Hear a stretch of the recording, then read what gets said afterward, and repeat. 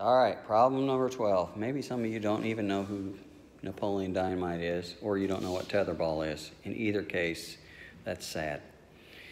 Napoleon Dynamite is playing Tetherball. He hits the ball so that an angle of 20 degrees is formed between the 2-meter rope and the pole.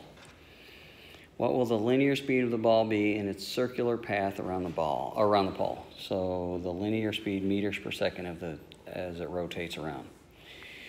So a couple things we need to figure out. One, what is this radius? Well, this radius can be found by using the triangle formed by the 2-meter long rope and the pole and the actual angle of 20 degrees. So we can say the radius then is 2 meters times sine of 20. And we'll get that. Once we have that, then we can 2 meters times sine of 20. Then the velocity is 2 pi r over t, but we don't know time. Uh-oh.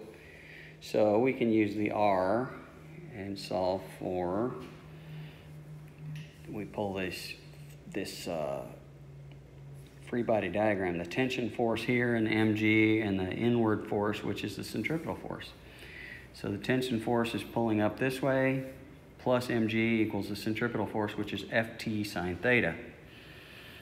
So mg is the adjacent side to this, ft is the hypotenuse, so ft cosine theta would be mg, and that means ft is mg over cosine theta. So ft sine theta is equal to the centripetal force, because that's the actual force that's pushing into the circle right here. It's the only force pulling into the circle.